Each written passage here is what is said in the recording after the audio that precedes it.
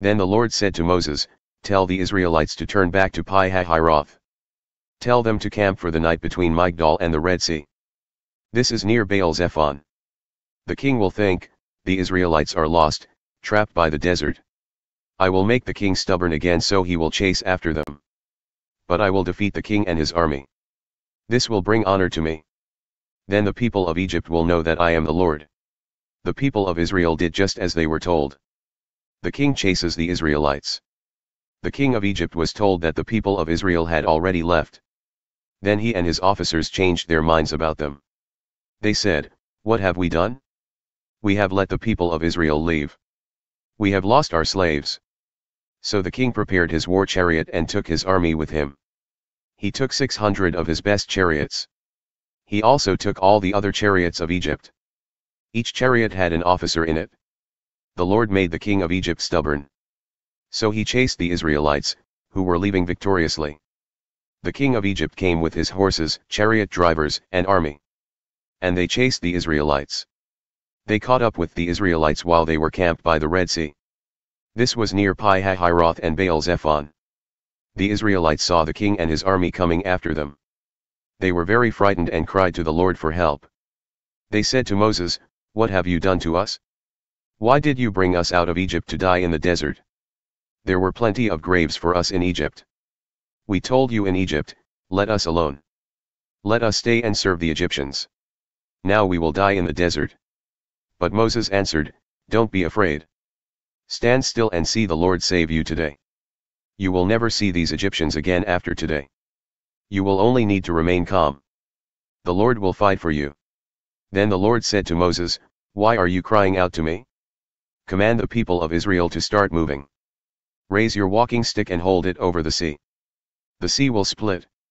Then the people can cross the sea on dry land. I have made the Egyptians stubborn so they will chase the Israelites. But I will be honored when I defeat the king and all of his chariot drivers and chariots. I will defeat the king, his chariot drivers and chariots. Then Egypt will know that I am the Lord." The angel of God usually traveled in front of Israel's army. Now the angel of God moved behind them. Also, the pillar of cloud moved from in front of the people and stood behind them. So the cloud came between the Egyptians and the people of Israel. The cloud made it dark for the Egyptians. But it gave light to the Israelites. So the cloud kept the two armies apart all night. Moses held his hand over the sea. All that night the Lord drove back the sea with a strong east wind. And so he made the sea become dry ground. The water was split. And the Israelites went through the sea on dry land. A wall of water was on both sides. Then all the king's horses, chariots, and chariot drivers followed them into the sea. Between 2 and 6 o'clock in the morning, the Lord looked down from the pillar of cloud and fire at the Egyptian army. He made them panic. He kept the wheels of the chariots from turning. This made it hard to drive the chariots. The Egyptians shouted, "Let's get away from the Israelites. The Lord is fighting for them and against us Egyptians." Then the Lord told Moses, "Hold your hand over the sea. Then the water will come back over the Egyptians, their chariots, and chariot drivers." So Moses raised his hand over the sea. And at dawn the water became deep again. The Egyptians were trying to run from it. But the Lord swept them away into the sea. The water became deep again. It covered the chariots and chariot drivers. So all the king's army that had followed the Israelites into the sea was covered. Not one of them survived. But the people of Israel crossed the sea on dry land. There was a wall of water on their right and on their left. So that day the Lord saved the Israelites from the Egyptians. And the Israelites saw the Egyptians lying dead on the seashore. When the people of Israel saw the great power that the Lord had used against the Egyptians, they feared the Lord. And they trusted the Lord and his servant Moses. The Song of Moses. Then Moses and the Israelites sang this song to the Lord, "I will sing to the Lord because he is worthy of great honor. He has thrown the horse and its rider into the sea. The Lord gives me strength and makes me sing. He has saved me. He is my God, and I will praise him. He is the God of my ancestors, and I will honor him. The Lord is a great warrior. The Lord is his name. The chariots and soldiers of the king of Egypt he has thrown into the sea. The king's best officers are drowned in the Red Sea. The deep waters covered them. They sank to the bottom like a rock. Your right hand, Lord, is amazingly strong. Lord, your right hand broke the enemy into pieces. In your great victory you destroyed those who were against you. Your anger destroyed them, like fire burning straw. Just a blast of your breath, and the waters were blown back. The moving water stood up like a wall. And the deep waters became solid in the middle of the sea. The enemy bragged, I'll chase them and catch them. I'll take all their riches. I'll take all I want. I'll pull out my sword, and my hand will destroy them. But you blew on them with your breath and covered them with the sea. They sank like lead in the powerful water. Are there any gods like you, Lord? No. There are no gods like you. You are wonderfully holy. You are amazingly powerful. You do great miracles. You reached out with your right hand, and the earth swallowed our enemies. You keep your loving promise. You lead the people you have saved. With your strength you will guide them to your holy land. The other nations will hear this and tremble with fear. Terror will take hold of the Philistines.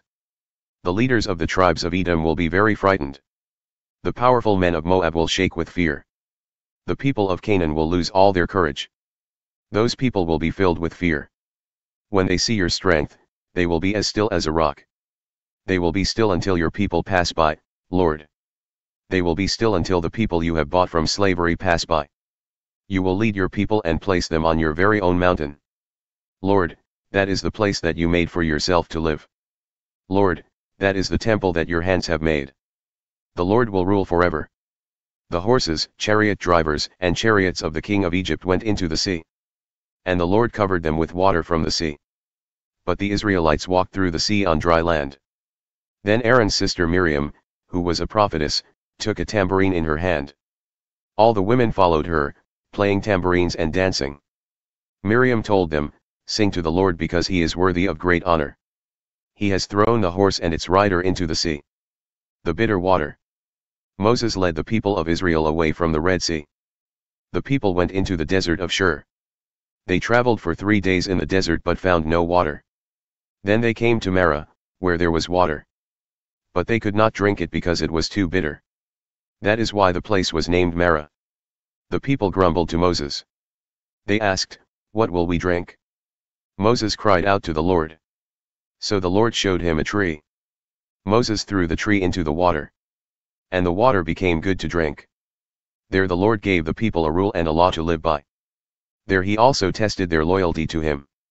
He said, You must obey the Lord, your God. You must do what the Lord said is right. You must obey all his laws and keep his rules. If you do these things, I will not give you any of the sicknesses I gave the Egyptians. I am the Lord. I am the Lord who heals you. Then the people traveled to Elim. At Elim there were 12 springs of water and 70 palm trees. So the people camped there near the water.